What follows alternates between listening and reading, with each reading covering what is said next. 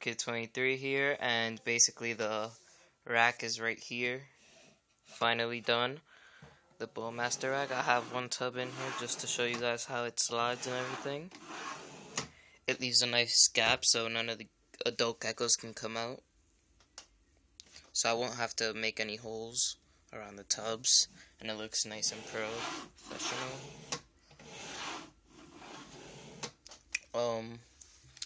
Let me show you. I have another tub right here, a 28 quart tub. This is gonna be for my expo pickup. That I'm getting from Lenny from LAC Reptiles. Let me just. Alright, and so yeah, this is where the pickup is gonna go. It holds heat tape from the back right here. You can see that slot line right there, that little slot. As you can see, I'm planning to go with 12-inch maybe, or 4-inch. I'm not sure. I might just go with 12-inch since it's big enough. Well, yeah, I'm gonna go with 12-inch. I'm picking that up at the expo from Blake Curios. Yeah, you could check out his channel. He has a YouTube channel. I'm gonna put all these tubs in once I have geckos, and then I'll put them all inside. As you can see. And they have the locking handles, but I'm not going to use the top since it leaves a nice gap without the tops, and the adults can't come out at all because my fingers can't even fit through. So it's a perfect thing.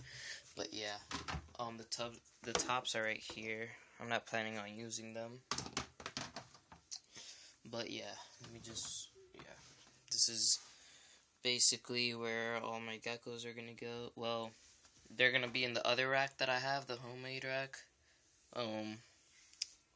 The ones that are already in there are going to stay in there, and then my new geckos are going to go in here that I get from the expo and stuff. So yeah, as you can see, there's a bunch of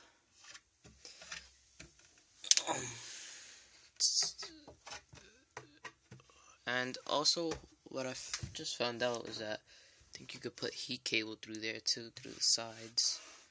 Right there, the 4-inch could fit good right there, I think.